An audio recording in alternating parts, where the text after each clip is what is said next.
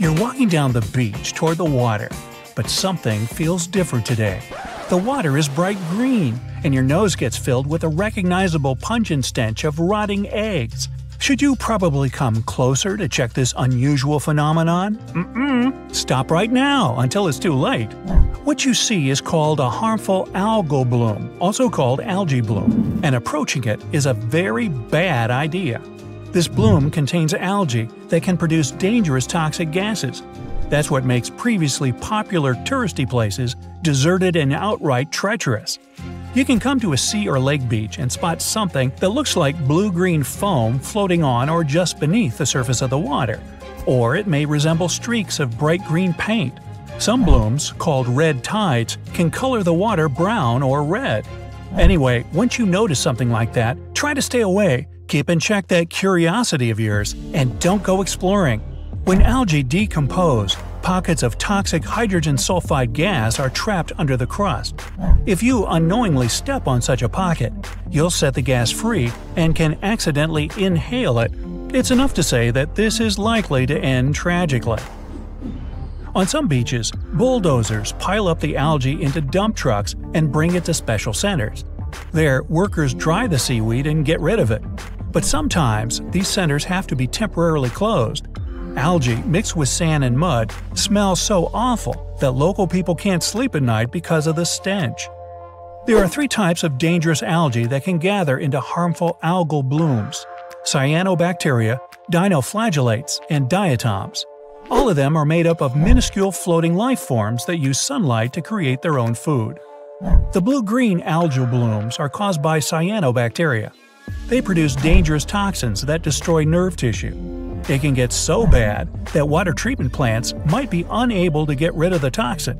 Then, local people are recommended not to use tap water. Dinoflagellates and one diatom species are responsible for creating red tides. They occur mostly in ocean bays.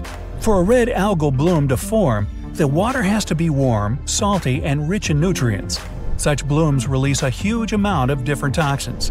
In Texas, red tides used to happen once in a decade. Now they occur every 3 years. In Florida, red algal blooms appear every year. Long, skinny diatoms can also produce toxic substances harmful to people. Even worse, if some shellfish, like razor clams, eat a lot of this plankton, they become toxic too. That's why cooking them for dinner can lead to a disaster. It's one of the reasons why marine waters are usually monitored. If toxin levels become too high, beaches get closed for shellfish harvesting. Harmful algal blooms can last for several days to a couple of months. They rid the water of oxygen, causing marine life to disappear. But it gets even worse when microbes start to decompose the algae at the end of the bloom. They consume even more oxygen in the process, and no fish can survive it. This creates huge areas of water almost totally devoid of oxygen and any kind of plant or animal life. Harmful algal blooms appear in the regions with too many nutrients in the water, and the most common of these nutrients comes from agriculture and other industries. Plus, winter monsoons have become warmer and now carry more moisture. This allows algae to gather in huge blooms. Some of them get so gigantic that the thick green swirls can be seen from space. Not all algal blooms are harmful though. Some of them just add a terrible taste to the water, change its color, or produce revolting smells.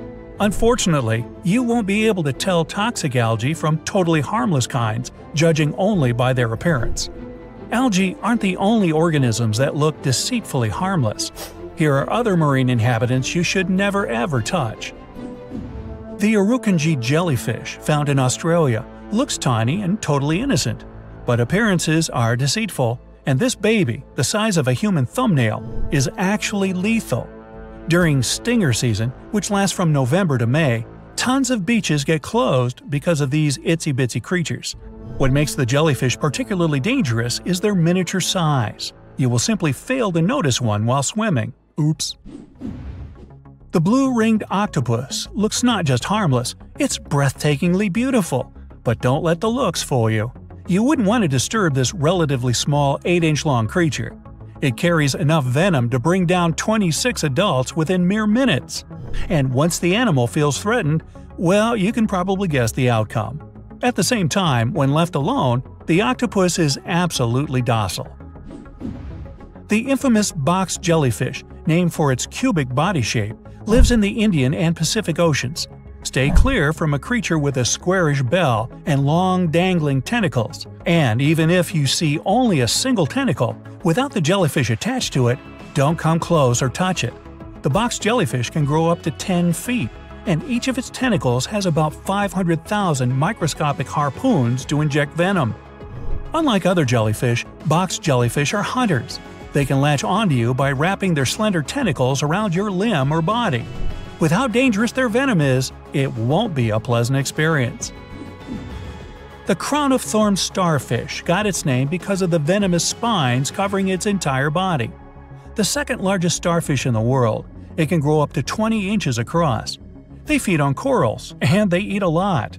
Just one hungry starfish can finish off more than 100 square feet of corals within a year. The creatures also tend to have loads of babies. They produce more than 500 million eggs at a time. Really, an overachiever. The fairly small blue-spotted ribbon-tail ray mostly lives in the tropical Indian and western Pacific Oceans, near coral reefs. No more than 14 inches across, the creature has a striking color pattern. It's yellow with electric blue spots on its body and several blue stripes on its tail. But however pretty this animal is, keep in mind that it's also dangerous. It can injure you with venomous tail spines. You can come across lionfish in the South Pacific Ocean and in the Caribbean Sea. Despite what most people think, it's okay to cook these fish. These creatures present real danger when they are alive. You can get accidentally stung by their needle-sharp fins that contain venom. If you're an enthusiastic shell collector, you should know the cone snail by sight. About 4 inches long, the snail looks cute and innocent, but this look is deceitful, especially if you're dealing with a tropical species. Imagine finding a pretty shell and picking it up. You aren't afraid, your diving gloves seem to offer perfect protection. But cone snails have tiny needle-like protrusions they can deploy from their mouths, and those are full of lethal neurotoxins. These harpoons can easily get through your diving suit's fabric. But the worst thing is that the venom contains painkillers. You won't even know you've been stung. The flower urchin got to the Guinness Book of Records as the most dangerous sea urchin on the planet. These creatures live in the Indian and Western Pacific Oceans. And while a flower urchin may look like something you'd love to see in your aquarium, never ever touch it. Flower urchins have enough venom to make your holiday extremely unpleasant. Or short. The reef stonefish, the world's most venomous fish, knows how to camouflage. Oh goody. It can blend into the surroundings so well, you won't even notice it, even if you're paying attention. This makes it all too easy to step on the fish. Once the creature feels threatened, like when you're accidentally trying to crush it, it extends the venomous spines growing along its back. The more pressure, the more venom the fish produces. The creature remains dangerous even taken out of the water. The Indonesian needlefish isn't venomous, doesn't have sharp teeth, and will most likely stay as far away from you as possible. The danger lies in the fish's body shape. After all, it wasn't called the needle for nothing. Needlefish swim near the surface. In case of danger, they launch themselves out of the water, and their speed can reach 37 miles per hour. Their long, sharp jaws turn the fish into flying spears. The striped surgeonfish got its name because of the spines growing near the base of its tail. When the fish feels in danger, it moves the tail and reveals these scalpel-shaped spines. If you don't hurry to move away, you can get several nasty cuts. Keep in mind that some species are also venomous. Hey, have a nice day at the beach, y'all! Boom! This word isn't nearly enough to illustrate the explosion, the most powerful one you've ever seen. And what's most important, it's a lake that's just blown up. Hey, all you wanted to do is light up some fireworks in this picturesque place. But you must have totally missed the danger strictly no fire warning sign along the way. And now, the wall of fuming water is quickly closing in on you. But first, let's rewind to the beginning of the whole thing. You're in Alberta, Canada, and have just arrived to Abraham Lake for a hike of your life. The lake is frozen, and the view is awesome. Those bubbles under the ice look like hundreds of frozen jellyfish. In reality, They're made of methane, a toxic and highly flammable gas produced by bacteria living on the bottom of the lake. That's why the sign is there. If you so much as light a match on this ice, it might set the whole thing on fire. Luckily, you've taken note of it on the way here and put away the fireworks you wanted to light up. Another place, another time. Another lake. This one's not frozen. In fact, it probably hasn't seen a winter since the last ice age. We're in Cameroon now, and the place is called Lake Nyos. It looks peaceful, but make no mistake, its orange-brown waters hide a deadly secret. The lake rests atop a highly volatile area, and the fissures in its bottom let out massive amounts of carbon dioxide. When the ground shifts, this gas spills out of the lake and flows miles around it. The concentrations are so high that one breath of it would make you faint, and you'd have zero chance of waking up. You get the picture. But the most sinister thing about it is that the CO2 doesn't have a smell or color, so you wouldn't even see it coming. Local authorities have set up a system of pipes that drains the gas from the lake, making it relatively safe for people and animals in the vicinity.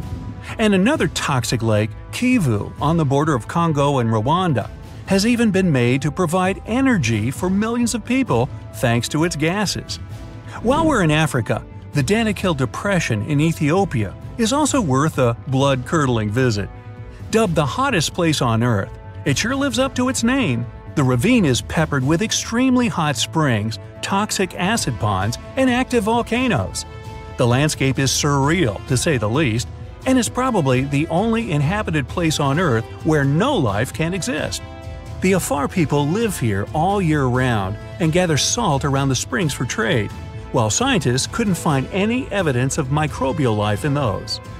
Humans are notorious for settling in places most would gladly avoid. Take Mount Tambora in Indonesia. Thousands of people have been living on and around its slopes for centuries until the fateful day in 1815. Tambora is a volcano, and that year it decided to erupt, resulting in a blast that obliterated everything on the island and was heard almost 1,000 miles away. It spewed out so much volcanic ash that it fell in sheets on the surrounding isles and caused a year without a summer in the whole northern hemisphere. It was the most powerful eruption in the last 10,000 years, and Mount Tambora became as much as 5,000 feet lower after it. But back to our time. There's an island you won't be allowed to visit, but I bet you wouldn't want to anyway. The Snake Island in Brazil is home to thousands of snakes, as its name implies. The moment you step on its soil, you're in grave danger of being bitten by a viper. The island is also the only place you can meet a golden lancehead viper, the encounter of a lifetime, literally. This place is so dangerous that Brazil has banned tourists and any other visitors from it unconditionally. Okay, gotta go.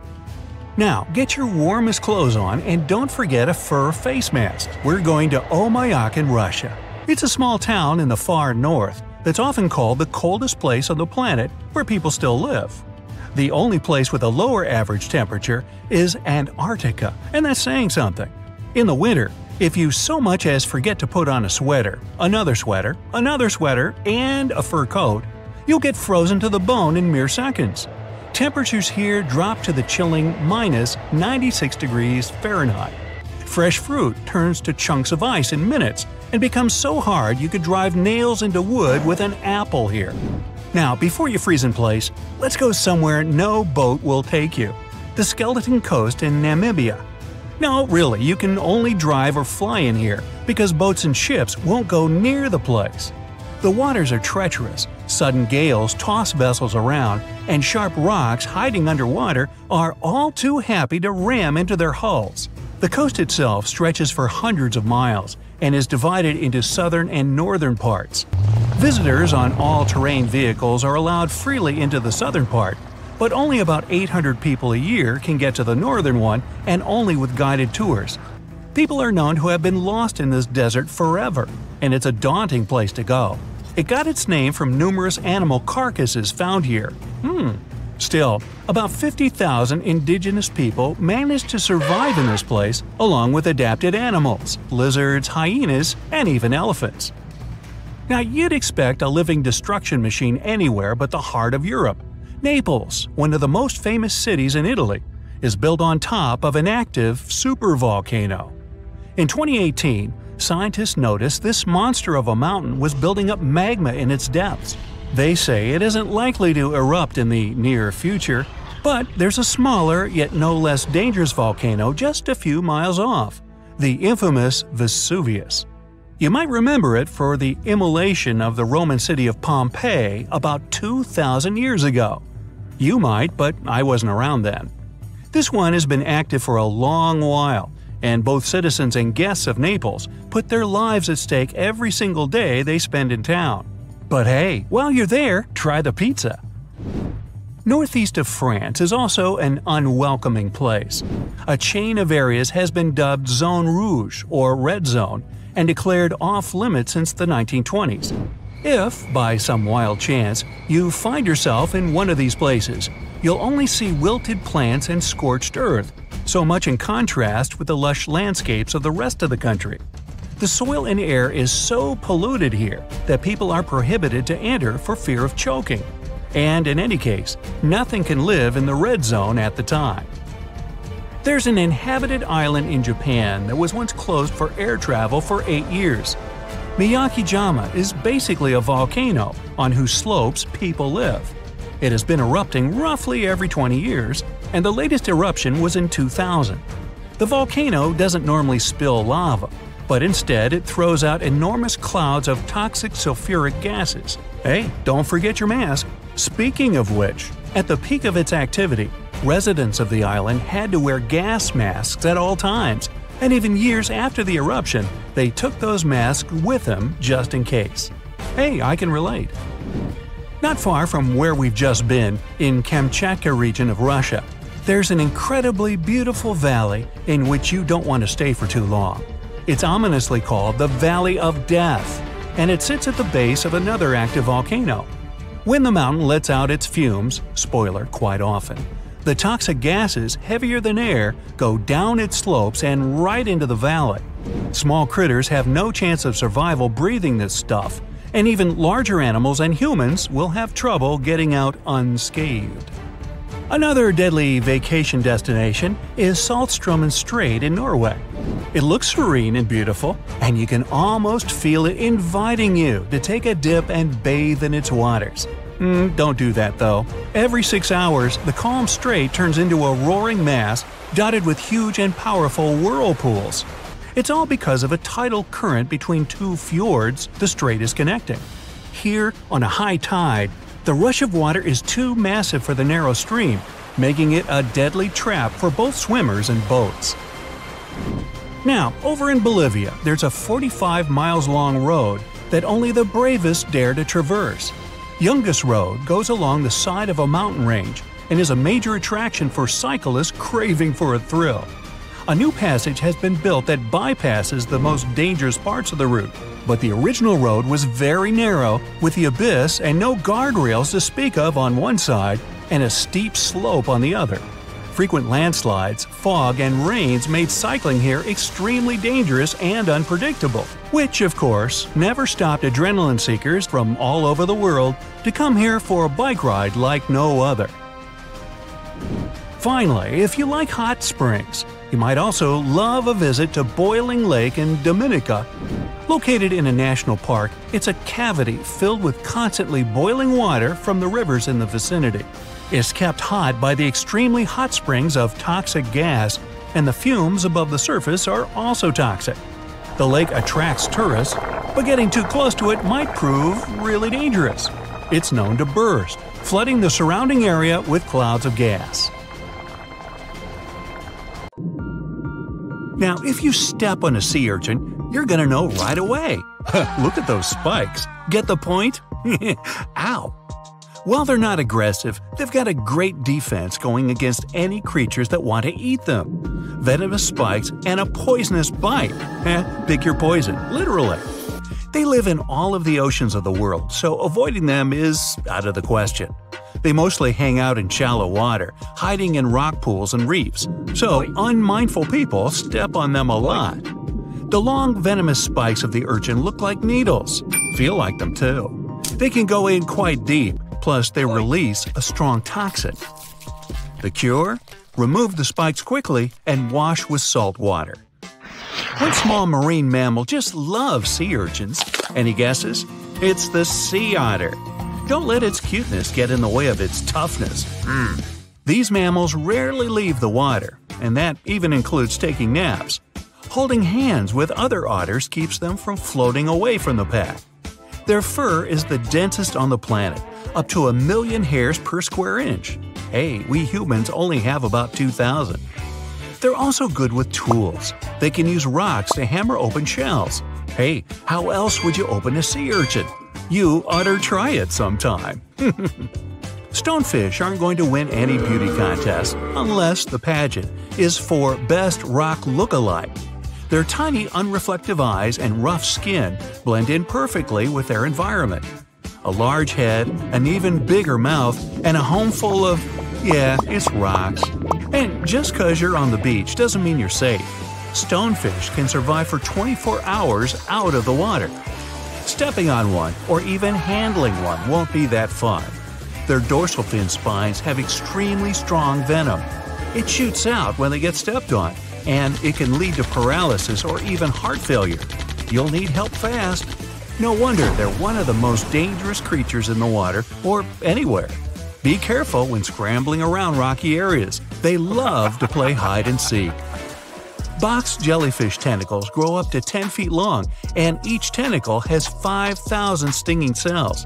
Not bad for a creature that's mostly just water. Their venom is strong enough to paralyze anything they want to eat. Now, if you happen to get stung, it's going to hurt. A lot! Its toxins contain proteins that affect the heart, skin cells, and even our nervous system. No wonder it's considered one of the most dangerous creatures on the planet. I wouldn't recommend using sunscreen, soda, coffee, or other older methods. They don't work. Your best bet is some good old-fashioned seawater. Looks like jellyfish are the rulers of the ocean, not sharks. Hey, look around your local rock pool. You might see this sweet little octopus. It's tiny and has blue rings. Cute. But don't fall for it now. This octopus wouldn't make a good pet. When provoked, the octopus will start flashing neon blue to warn everyone to stay away. And I highly recommend you do just that. Their venom is 1,000 times more dangerous than cyanide. There's also no known antidote for it. The best thing to do? Take a quick picture and walk away. Better yet, just walk away. Now, not even the octopuses are normal down under. I'll stick with my shrimp on the Barbie, mate. Do you see that large log near the ocean floor? Maybe it's part of an old ship, a treasure, gold, diamonds. Hey, I'm rich!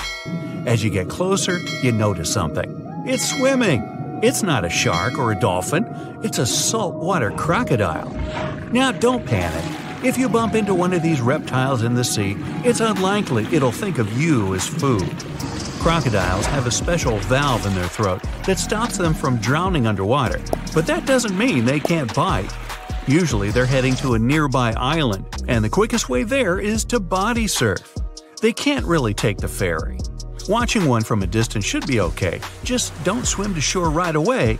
They love to ambush their lunch in the shallow water. If there's one time I'd like to see a great white shark, it's when I'm diving with crocodiles. They'll gladly take a crocodile-sized nibble, given the right motivation. Going out on a boat off the coast of Mexico sounds like the perfect vacation. The sun, the blue water, the most endangered sea creature? Wait, what? The vaquita isn't dangerous, but don't expect it to stick around to say hello or sign any autographs. It's incredibly shy. This little cow, that's what the Spanish means, is one tiny sea mammal. With those black markings around its eyes, it looks more like a sea panda to me. Seeing one should make you feel very special. They're on the brink of extinction, mostly because they get caught up by accident in fishing nets. It's estimated that there are only 10 left in the wild. The Galapagos Islands are legendary. Giant tortoises, blue-footed bobbies, Sally Lightfoot crabs, and red-lipped batfish. But if you've ever swum around there, you might have seen something really unexpected in the water.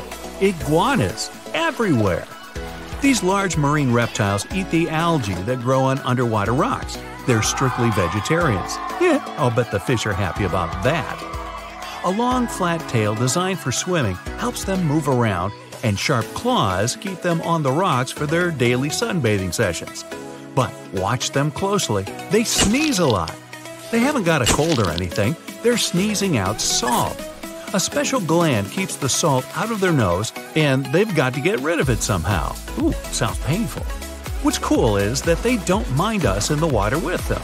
Because the islands have been so isolated, the creatures here aren't afraid of humans.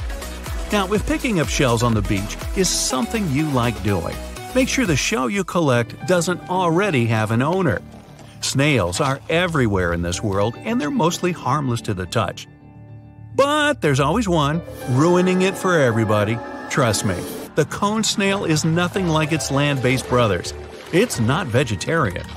There are over 500 species of this venomous sea creature, with a few that can really hurt you. These little snails are extremely vicious. They inject their venom through a harpoon-like tooth, and they don't even floss. They're capable of paralysis, blindness, lung failure, and even worse. Best give some respect to your backyard snails. You don't want them calling this thing in as a backup. Want to high-five a sea creature? Well, put your hand, up for the Tasmanian red handfish. This fish doesn't swim like a fish, it walks. It uses its flipper-like hands to stroll around on the ocean floor. These bottom walkers are disturbed by swimmers and boats a lot. Some people even want to take them home as pets. I think it's better to just give them a wave and swim on by. If you think starfish love getting their photo taken, does that mean you can communicate with starfish? If you could, this one would ask you to leave it alone. It's always grumpy. Unlike its washed-up relatives on the seashore, the crown-of-thorn starfish is large and dangerous. These creatures occur naturally on coral, like the Great Barrier Reef. Their venom's terrifying, even for humans. This sea creature is covered in poisonous spines that cause intense and immediate pain. It can last longer than 3 hours. So, what happens if you rub one of these things the wrong way? Nausea and vomiting. Not exactly ideal for getting that perfect Instagram pic. Pufferfish may look small and cute, but handle them wrong and it's game over. They're a huge hit at underwater birthday parties the world over. They can turn themselves into balloons. Funnily enough, not all pufferfish are venomous with sharp spikes. Some are smooth and adorable. But the nasty ones have a highly toxic substance inside their body. Which is weird because you could pay up to $50 for it at a restaurant. You ever heard of the Japanese delicacy fugu? It's venomous pufferfish on a plate. Young chefs spend years training to prepare it. But one wrong cut, and you can bet that customer won't be coming back. Ever. Sharks are the only animal immune to pufferfish toxin. Great. Another thing that makes sharks awesome.